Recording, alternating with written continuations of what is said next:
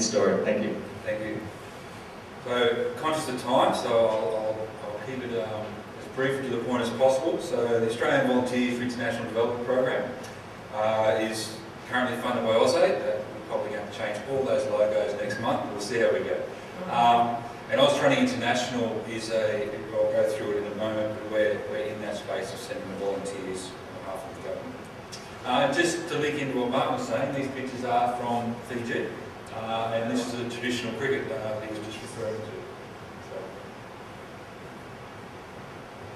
So who is AusTraining International?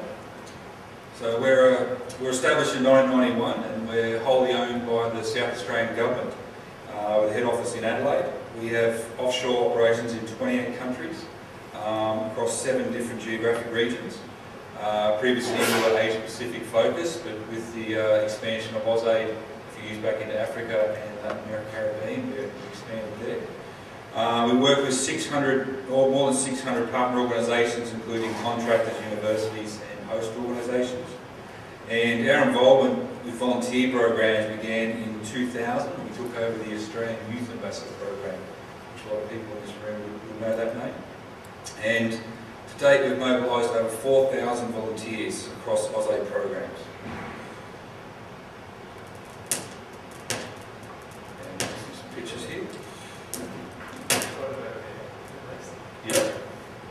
Bring them all up, make it a bit easier.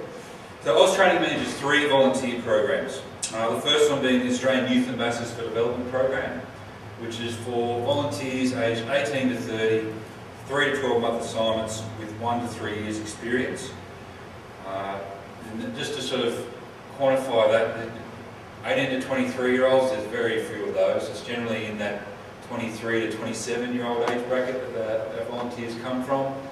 Most have university qualifications or some kind of post-secondary qualifications, and they do have those couple of years experience. The idea there is most assignments are generally 12 months, and it's enthusiasm of the volunteers coming over there to get a two-way exchange. And that's about 400 volunteers per year get mobilised into that program. Then there's the Australian Business Volunteers, which is very much short-term. The demographic there is in that 40, 50 plus age group, generally around the 2-month mark is the assignments. They're very short term, very targeted, more like a traditional consultancy. They'll come in really to sort of fill a specific gap. A lot of those are around strategic planning, organisational development and those sorts of things. And then the Australian Volunteers for International Development program, we manage in partnership with ABI and Red Cross. They're 18 plus, there's no age limit. I think our oldest to date is 86, got mobilised. 1 to 36 month assignments, they're generally around an 18 month mark is the duration. And 3 plus years experience is the benchmark we give. They're very popular, the average age probably in the mid to late 30s. Organisations love them because they get longer than 12 months, and 12 months you can't really achieve much, so they get that 2-year bracket. And we will mobilise about 130 of those per year. So, sports and volunteering. To date, we've had 157 youth ambassadors in sports, 25 abbots, and 82% of our volunteer assignments are attached to partner organisations. Currently, we have 18 assignments offshore in sports. The Australian Sports Commission over the years, we've had 20. Assignments with them as a partner organisation.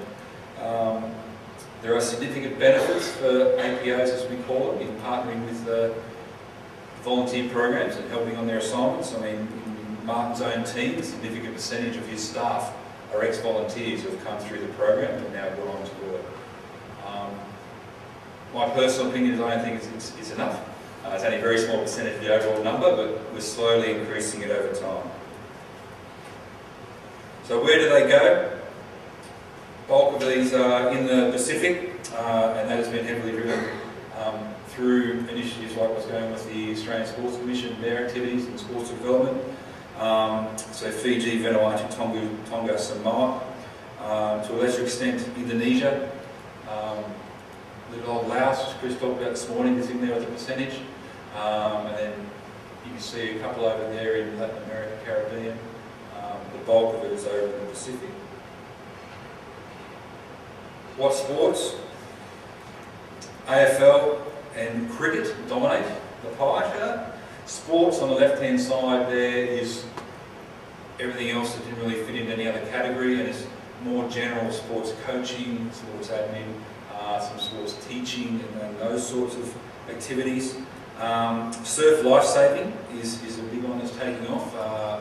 Water safety and swimming, drowning prevention is a big issue, especially in Southeast Asia and South Asia.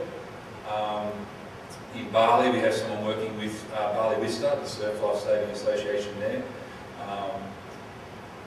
And politicians love it, because every time they go to Bali, they get to go to the surf club, so I'm sure Tony Abbott will be down there sooner or later.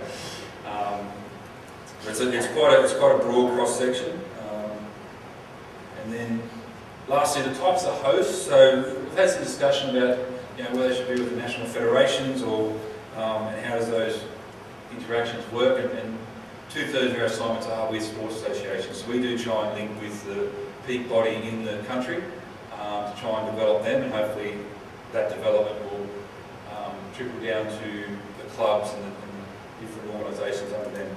Olympic committees, government to a lesser extent, schools and the private sector.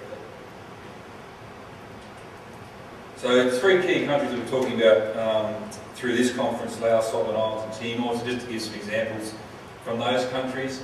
The Lao National Sports Committee, we've had a sports coach trainer with the Rugby Union of the Lao PDR. I'll explain the difference between that and the LRF in a second. As a rugby development officer. The Solomon Islands, we've had volunteers with the Church of Melanesia as a school sport development officer. Solomon Islands Basketball Federation as a basketball development officer.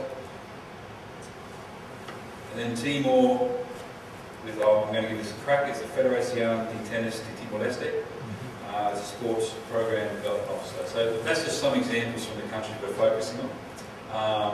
They come in all shapes and forms, but they go to a lot of different countries. So my volunteer experience, this is why they get me up here to talk. I've been with Oz Training about 6.5 years, 2 minutes, and this is going to be the short version. I went to Laos, so I was the Lao Rugby Development Officer back in 2004 to 2006. I'll switch to the next photo. And at that time, we just formed the Lao Rugby Union.